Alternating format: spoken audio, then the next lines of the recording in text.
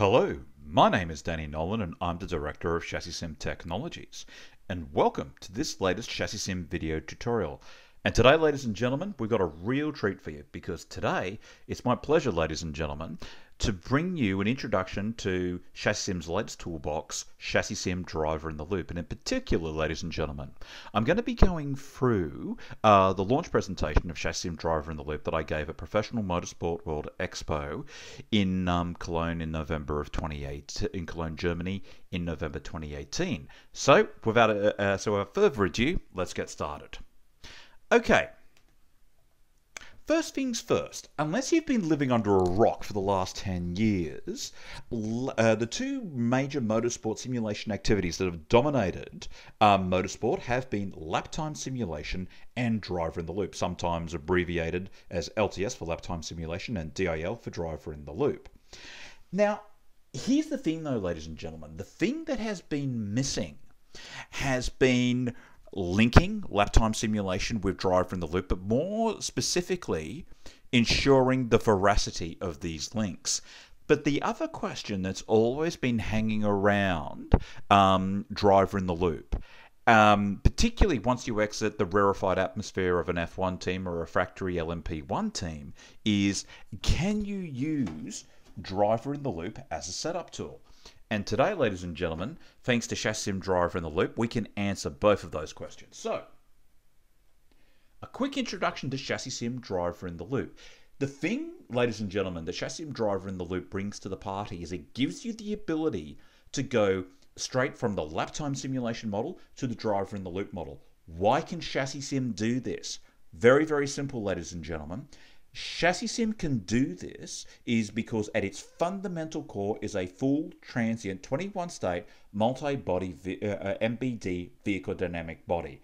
In particular, one of the things that makes ChassisSim unique is the fact that the lap time simulation is transient.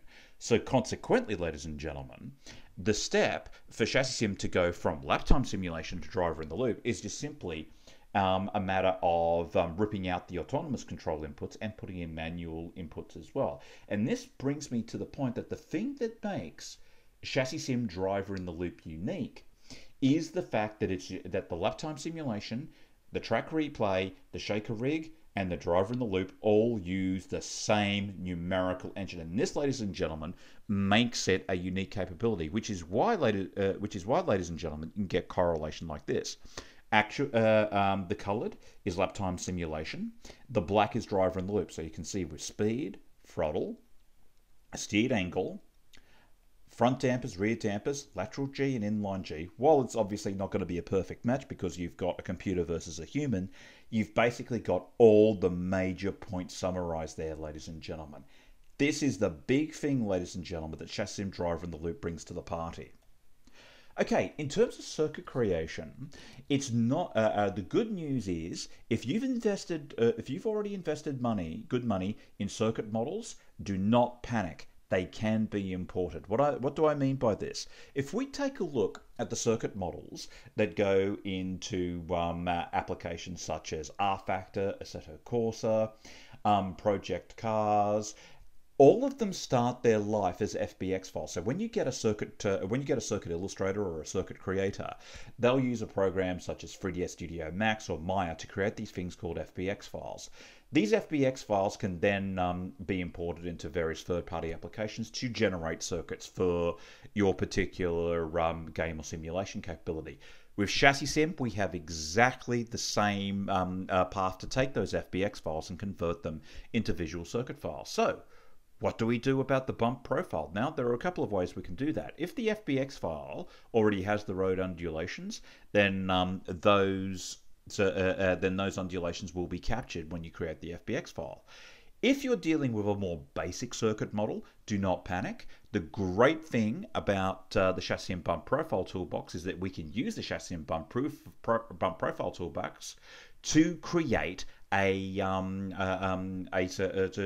replicate the bumps of what's going on with the circuit. And the great thing about that is it gets you about 90-95% to a laser scan circuit with a fraction of the expenditure. So with regards to circuit creation, ladies and gentlemen, we've got you covered. And this, of course, brings the obvious question, is what roles do lap time simulation and driver in the loop have?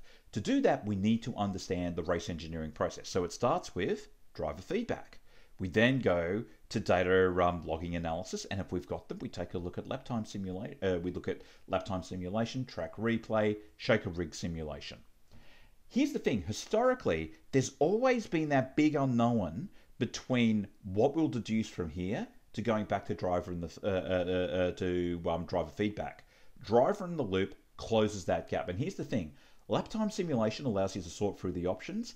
Driver in the loop will determine if these setup options are drivable, and that is the key role. And if anything, one of the great misconceptions of this business is a lot of people thought that with driver in the loop, lap time simulation was made irrelevant. One of the things that we found in our testing is that lap time simulation and driver in the loop actually are complementary tools, and they actually go hand in hand. But we'll talk about the ramifications of that a little bit later. Okay, closing the loop. Lessons learned in development and at the track. First things first, a couple of disclaimers. This is not going to be for everyone. Disclaimer number one. In order to be of use to a driver, in order to use driver in the loop, the driver needs to possess the RC aviation gene. What I mean by the RC aviation gene, that is the ability to use visual cues to fill in the blanks about what the plant is actually doing. So one of the things that's been known in RC aviation circles for years, and as a case in point, this is the former RC aerobatic pilot of the moment, Chase Dozier, strutting his stuff. But what has been noted for decades in RC aviation circles is that if you've got a good RC aviation pilot, provided they've got the physical constitution to fly, they'll convert to a full-sized aircraft very, very quickly in a matter of hours. But conversely, the conversion the other way, if you've got someone who's flown the big planes and tries to fly the little planes, it's a much harder progression. Let me give you a case study, and one of the great things where driver in the loop sort of lost its way, motorsport driver in the loop lost its way, was the belief that we could get around this. You can't. Let me give you an example of this. One of our beta testers, their lead driver, really, really good driver, very, very competitive, very, very fast. But in order for him to be quick, he actually needs to be in the car. He needs to feel what the front end of the car is doing. He needs to feel what the rear end of the car is doing.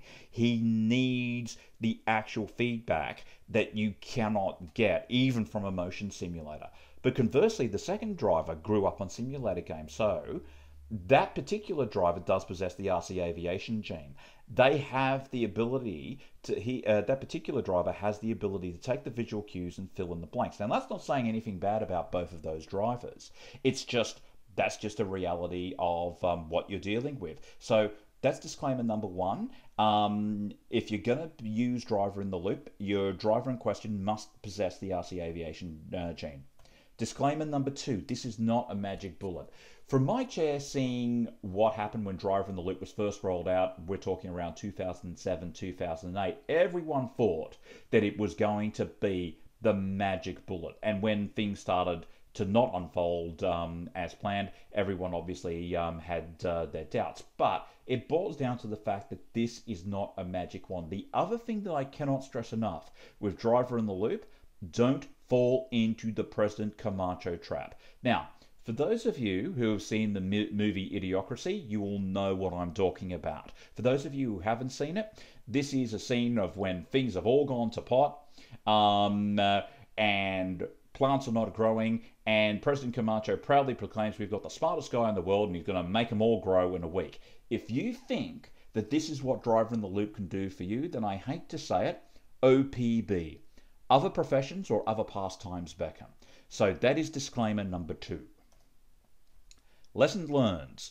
What counts? The key thing to get right is you will live and die by your track visuals. And what I mean by that is it's absolutely imperative that that the visual model replicates the major circuit features and it goes exactly the same way. Now, you don't need it down to the nearest pine needle, but it must represent all the key features on the track. So as we can see here, this is a driver in the loop, this is a ChassisSim driver in the loop model. This is from the actual car. So as you can see, we've got the major visual features represented. Of course, there are going to be some differences. Number one, This was done in non-drought conditions. This is what happens when you get an Australian drought. But the key thing is the key points have been represented.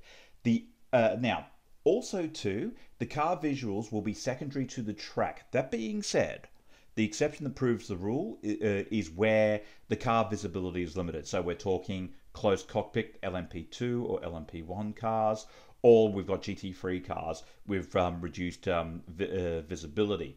However, I cannot stress enough, you have got to get the steering and brake feel right. If you do not have those right, you might as well not bother turning up.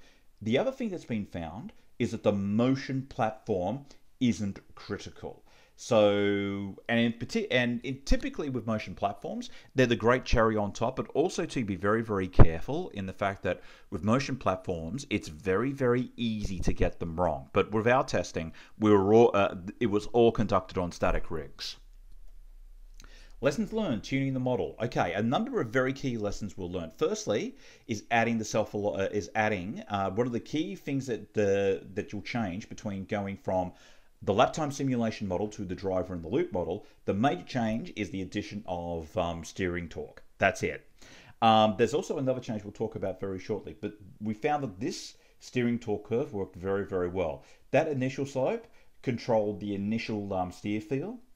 This controlled where the steering goes light and fuzzy, and that determines and that postal region there determines how the steering wheel goes light and fuzzy. The other thing too is that a lot of this will be determined on driver feedback. So for those of you who've got tyre results, don't die in the ditch over tyre results. Ultimately, our goal is to have a representative environment. So particularly when you're tuning in this, be dictated by driver feedback.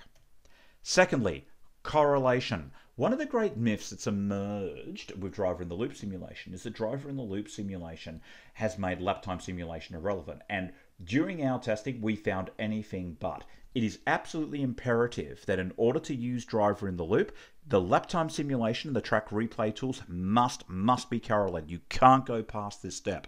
Let me give you a little war story. One of our beta testers, we walked in, they just grabbed a ChassisSim car model, and we spent the morning, early afternoon going nowhere very, very quickly. So we stopped at 2 p.m. I said to the simulator driver, I said, we are stopping right now because something isn't adding up. So I got with the engineer who engineered the car, we walked through the ChassisSim model, we stripped it all back to basics and built it back up. And this was the end result. Actual is coloured, simulated as black. Speed, throttle, steer, front dampers, rear dampers, lateral G, inline G. When we went back to the simulator the next day, night and day difference. But one key lesson though that was learned was the only change that we did with going from the lap time simulation model to the driver in the loop model was that we just added a little bit more front grip. It was about 5% if my memory serves me correctly. Now, here's the thing. That actually illustrates a very, very key point and a really big trap for young players when you are correlating your lap time simulation. It's very, very easy to be led down the garden path to get your steering correlation absolutely perfect. Remember, a true lap time simulation will always have the steer slightly undercorrelated. The reason it will have it slightly undercorrelated is that the lap time simulation always knows where the grip is and it can always sense where the steering is going light and fuzzy. Consequently, when you're doing the lap time simulation, you've always got to be very mindful of that, and we talk about that at length in the ChassisSim boot camps, and that really came to the fore when we were tuning in the driver in the loop model. So that's a really important point to note. Okay, ChassisSim Driver in the Loop action. The first case study, World Time Attack Challenge 2017-2018. This was a really interesting case study because ChassisSim Driver in the Loop was first applied to the open class, to the NA Autosport engineering open class entry. And what was really, really interesting was that in 2017, Driver in the Loop was more of a passenger than an active participant. The lap time simulation, the shaker rig, still dictated the setup. But where Driver in the Loop was used in 2017 was more as a driver training tool. But after the 2017 event had gotten put to bed, I got together with the driver and we went through an event replay. So what we did was we took the changes we did in the event and we ran them through the lap time simulation, and then we ran them through driver in the loop. And what was quite striking, as you can see with the setups here, you had the trends with the lap time simulation, and even though the numbers with driver in the loop had much more variance than the lap time simulation, the setup trends were exactly the same way. And that was probably a real light bulb moment to go, oh, hang on, potentially we could ask that age-old question: is can we use driver in the loop as a setup tool as opposed to a driver training tool? So walking into the 2018 event, we used the lap time simulation, the shaker rig simulation, to come up with a new spring and damper package. But this time around, what happened is, because we had the confidence now that we had the driver in the loop model very, very well correlated, what we now did was that we took the best options from the lap time simulation and we ran them through. We spent a driver in the loop session, and it was really, really enlightening on a number of levels. The first level was that we went for the 2018 setup with a new damper package, and that was a big step improvement with the lap time simulation. It also showed a very big step improvement with driver in the loop. And so we went through and we looked at various regulation changes and we looked at other bits and pieces. But here was a very, very big takeaway, in the fact that a really big takeaway was that don't just watch the data. If you are in a driver in the loop rig, just don't stay behind the glass. Walk into the driver in the loop rig and watch your driver drive, because it was really enlightening to see, when I would do a change, to see the driver drive what was a quick setup, but you could see from the driver inputs that he was going to have a very, very hard time with it. But the key thing is, this was probably the first inkling that we could solve the age-old question, that the trends between the lap time simulation and the driver in the loop were in lockstep. So the next step was to test this on another car. So one of our beta testers was a front-running LMP2 team. And what we did was we wanted to use, we took the most obvious trends with the car, we ran them through driver in the loop. And so what we did was we would be doing setup changes that we would know that was verified, knew that this was going to do what with the car, and we ran it through exactly for the driver in the loop. Now, obviously, because this is live race cars, live customers, I can't discuss setups. I cannot talk, and I can't discuss what was actually what was actually transpired, and that's all for anonymity. But what was absolutely apparent was that the actual and driver in the loop feedback was in absolute lockstep. That was probably that first point to go, wow, we're really onto something here. So to make sure that it wasn't a fluke, one of our other beta testers was a V8 supercar team, and so we did a track replay of a particular event. So we went through and ran through the setup change, and what we found again, the setup changes between actual and driver in the loop were actually in lockstep. However, there was something very interesting that happened here. The LMP2 team used a thermomechanical tire model, plus that model had had a year or two worth of development. The V8 supercar team had just sort of gotten underway, so consequently they were just using a 2D tire model. So consequently, the changes weren't as sensitive as they were on the LMP2 car, and that all boils down to the development in the model and the fact that the tire model hadn't had a lot of development. But again, the trends were absolutely in lockstep. But the proof of the pudding is in the eating. If we take a look, what we've got there, ladies and gentlemen, is a comparison between actual data and driver in the loop. Actual is colored, driver in the loop is black. Speed, RPM, steered angle, throttle, lateral, and inline G. Ladies and gentlemen, that speaks for itself. Now, a couple of things to know. The driver in the loop was slightly quicker than the actual car for two main reasons. Number one, there was some aspects of the bump profiling that needed to be needed to be tidied up, and secondly, when you went offline, the circuit model didn't punish you. But again, for what we needed in terms of comparing setup to setup, it was more than fit for purpose. So, some conclusions and key takeaways. ChassisSim Driver in the Loop finally allows you to combine driver in the loop and lap time simulation. And it can do this, and here's the key thing, ladies and gentlemen, the numerical engine is the same. Also too, in terms of the changes between the models, you're talking very, very minor changes. We're talking the addition of self-aligning torque and slight changes in terms of front tire grip, which really more results of probably overdoing steering correlation a bit. The other thing too is unlike conventional wisdom that is out there, what you do with the lap time simulation, track replay, shaker rig will form the bedrock of what you do with the driver in the loop. The key things to get right: track visuals, car visuals if needed, the brake pedal and steering feel. You can get away with a lot provided you get those components right. And as can be seen from the results, once the modeling is done right, the results will take care of themselves. Because the thing that ChassisSim brings to the party is it finally allows you to combine both driver in the loop and the lap time simulation. And as we can see with the results, the setup trends, and the correlation speaks for itself. At that note, we'll conclude the presentation, and we will catch you in the next ChassisSim video tutorial.